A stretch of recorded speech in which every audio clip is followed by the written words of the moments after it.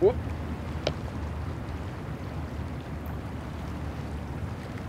Whoop. Whoop. There's no feeling more intense than starting over. Whoop. If you deleted your homework the day before it was due, as I have, or if you left your wallet at home and you have to go back after spending an hour in the commute. If you won some money at the casino and then put all your winnings on red but it came up black. If you got your best shirt dry cleaned before a wedding and then immediately dropped food on it. If you won an argument with a friend and then later discovered that they just returned to their original view. Starting over is harder than starting up. If you're not ready for that, like if you've already had a bad day, then what you're about to go through might be too much. Feel free to go away and come back. I'll be here. Alright, thanks for coming with me on this trip. I'll understand if you have to take a break at any point. Just find a safe place to stop and quit the game. Don't worry, I'll save your progress, always, even your mistakes. This game is a homage to a free game that came out in 2002, titled Sexy Hiking. The author of that game was Jazuo, a mysterious Czech designer who was known at the time as the father of B games. And B games are rough assemblages of found objects. Designers slap them together very quickly and freely, and they're often too rough and unfriendly to gain much of a following. They're built more for the joy of building them than as polished products. In a certain way, Sexy Hiking is the perfect embodiment of a B game. It's built almost entirely out of found and recycled parts, and it's one of the most unusual and unfriendly games of its time. In it, your task is simply to drag yourself up a mountain with a hammer. And that act of climbing, in the digital world or in real life, has certain essential properties that give the game its flavor. No amount of forward progress is guaranteed. Some cliffs are too sheer or too slippery. And the player is constantly, unremittingly in danger of falling and losing everything. Anyway, when you start Sexy Hiking, you're standing next to this dead tree that blocks the way to the entire rest of the game. It might take you an hour to get over that tree, and a lot of people never got past it. You prod and you poke at it, exploring the limits of your reach and your strength, trying to find a way up and over. And there's a sense of truth in that lack of compromise. Most obstacles in video game worlds are fake. You can be completely confident in your ability to get through them once you have the correct method or the correct equipment or just by spending enough time. In that sense, every pixelated obstacle in Sexy Hiking is real. The obstacles in Sexy Hiking are unyielding, and that makes the game uniquely frustrating. But I'm not sure Jazuo intended to make a frustrating game. The frustration is just essential to the act of climbing, and it's authentic to the process of building a game about climbing. A funny thing happened to me as I was building this mountain. I'd have an idea for a new obstacle, and I'd build it, test it, and it would usually turn out to be unreasonably hard. But I couldn't bring myself to make it easier. It already felt like my inability to get past the new obstacle was my fault as a player rather than as a builder. Imaginary mountains build themselves from our efforts to climb them, and it's our repeated attempts to reach the summit that turns those mountains into something real. When you're building a video game world, you're building with ideas, and that can be like working with quickset cement. You mold your ideas into a certain shape that can be played with, and in the process of playing with them, they begin to harden and set until they're immutable, like rock. And at that point, you can't change the world. Not without breaking it into pieces and starting fresh with new ideas. For years now, people have been predicting that games would soon be made out of prefabricated objects, bought in a store and assembled into a world. And for the most part, that hasn't happened, because the objects in the stores are trash. I don't mean they look bad or that they're badly made, although a lot of them are. I mean they're trash in the way that food becomes trash as soon as you put it in the sink. Things are made to be consumed and used in a certain context, and once the moment is gone, they transform into garbage. In the context of technology, those moments pass by in seconds. Over time, we've poured more and more refuse into this vast digital landfill that we call the internet. It now vastly outnumbers and outweighs the things that are fresh and untainted and unused. When everything around us is cultural trash, trash becomes the new medium, the lingua franca of the digital age. And you can build culture out of trash. But only trash culture. B games, B movies, B music, B philosophy. Maybe this is what digital culture is. A monstrous mountain of trash, the ash heap of creativity's fountain. A landfill with everything we ever thought of in it. Grand, infinite, and unsorted. There's 3D models of breakfast, Gen X's fanfic novels, Scan magazines, green screen Shia LaBeouf, banned snuff scenes on LiveLeak. Facebook's got lifelike bots with unbranded adverts and candid shots of Kanye and Taylor Swift mashups, car crash epic failed GIFs, Russian dashcam vids, discussions of McRibs, discarded, forgotten, unrecycled, muddled, rotten, untitled. Everything's fresh for about 6 seconds, until some newer thing beckons, and we hit refresh. And there's years of persevering, disappearing into the pile, out of style, out of sight. In this context, it's tempting to make friendly content that's gentle, that lets you churn through it but not earn it. Why make something demanding if it just gets piled up in the landfill, filed in with the bland things? When games were new, they wanted a lot from you. Daunting you, taunting you, resetting and delaying you. Players played stoically. Now everyone's turned off by that. They want to burn through it quickly, a quick fix for the fickle, some tricks for the clicks of the feckless. But that's not you, you're an acrobat. You could swallow a baseball bat. Now I know, most likely you're watching this on YouTube or Twitch, while some dude with 10 million views does it for you, like a baby bird being fed chewed up food. That's culture too. But on the off chance that you're playing this, what I'm saying is, trash is disposable, but maybe it doesn't have to be approachable. What's the feeling like? Are you stressed? I guess you don't hate it if you got this far. Feeling frustrated? It's underrated.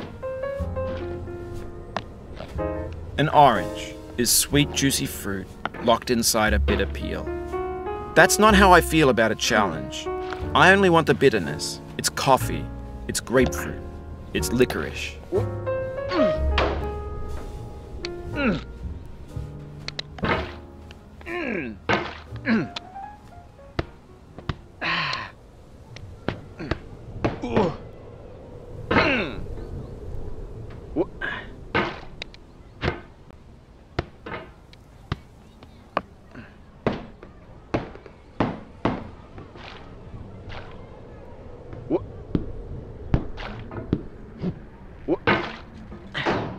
Oh, you just lost a lot of progress. That's a deep frustration, a real punch in the gut.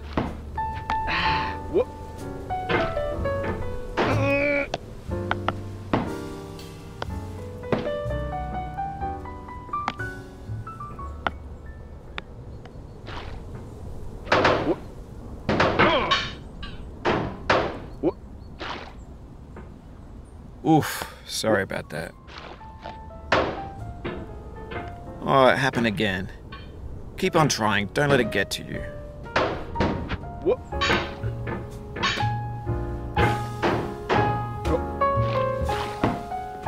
This thing that we call failure is not the falling down, but the staying down. Mary Pickford.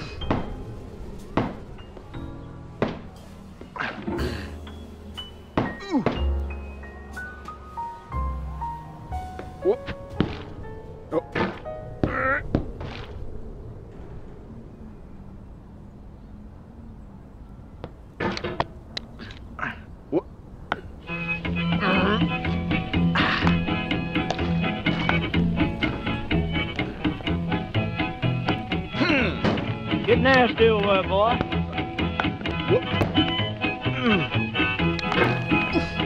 Going down the road feeling bad. I'm going down the road feeling bad. Going down the road feeling bad, and I ain't going to be treated this way.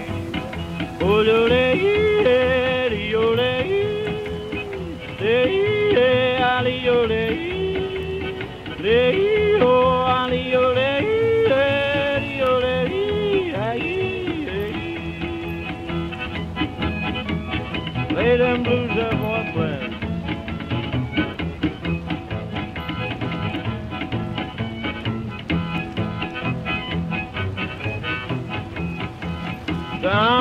to jail on my knees. I'm down in jail on my knees. Down in jail on my knees, and I ain't going to be treated this way. They feed me on cornbread and cheese. They feed me on cornbread and cheese. They feed me on cornbread and cheese, and I ain't going to be treated this way.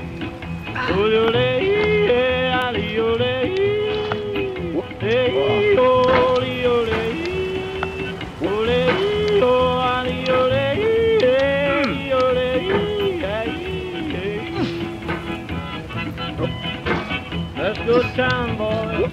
Hey, buddy. Oh, no, no.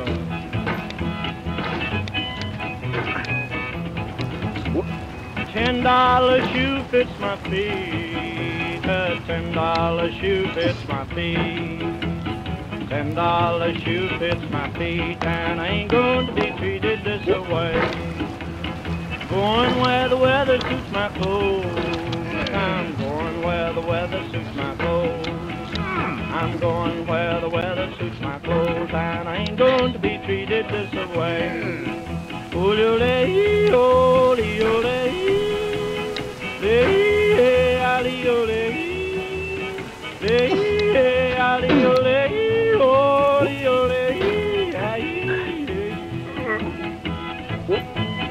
turn down, boy, turn down. Hey, hey, hey.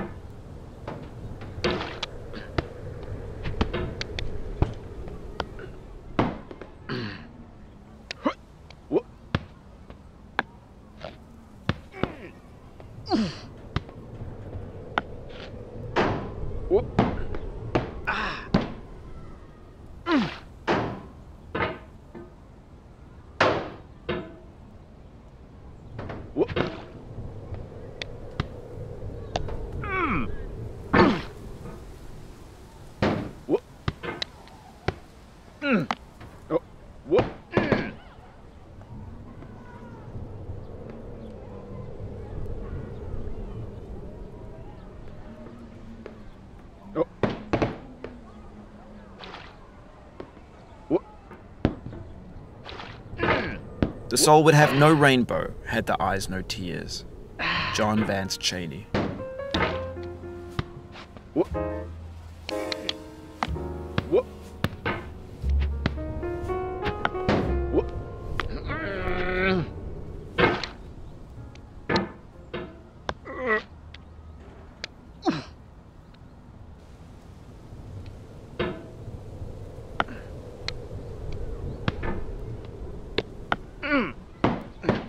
What? What?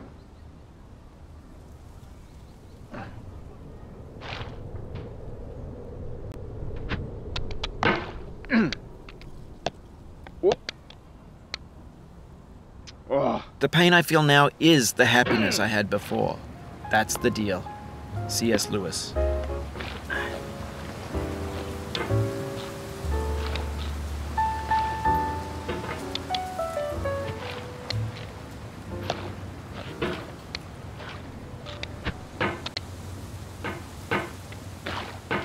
Oh.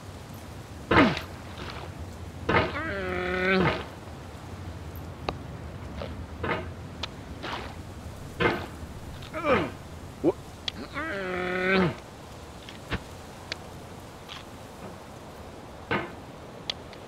What?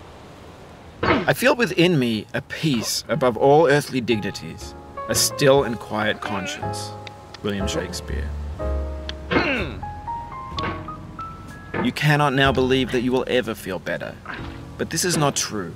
You're sure to be happy again, and knowing this, truly believing it, will make you less miserable now. Abraham Lincoln.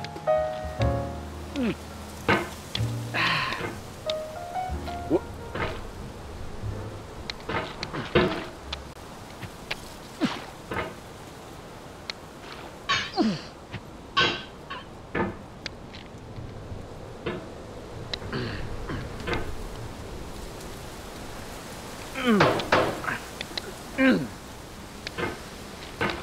What?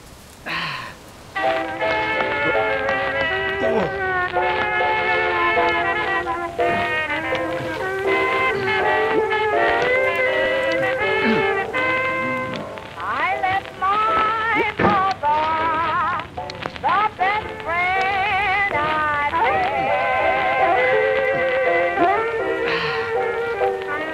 Was a man that